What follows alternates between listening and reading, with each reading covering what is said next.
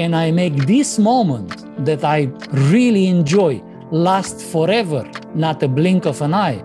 And can I make those moments that really I'm not very fond of to last a blink of an eye and not an excruciating forever? The answer is yes, actually it's possible.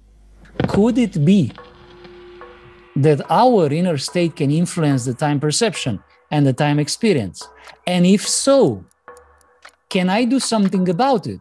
We will be able to enlarge our available time in extents that is hard to imagine, even though you have exactly the same number of days as before, but you will be different than before. And this is the shift of paradigm that I'm suggesting here.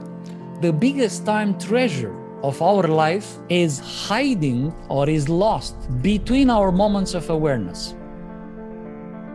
I found, for instance, in an ancient book, the following definition of time. Time is the interval between two meditations. Now, of course, it sounds poetic. It can put it on a Christmas card, but it's interesting that that covers a very profound mechanism. Meditation is the state that appears in the consciousness when attention flows continuously without interruption on a certain topic. Meditation state, which is timeless.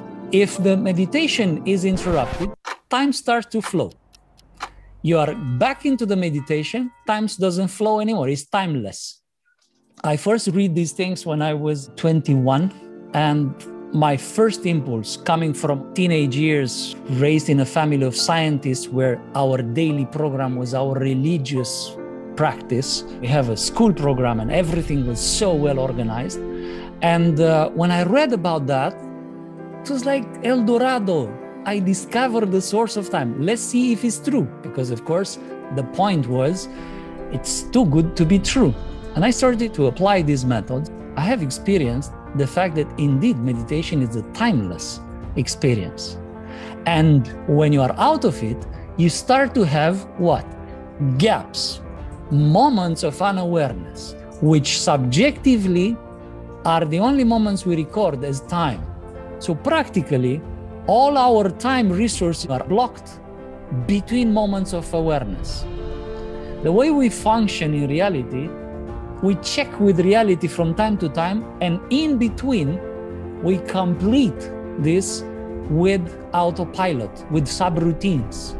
Therefore, it seems like the day is passing super fast.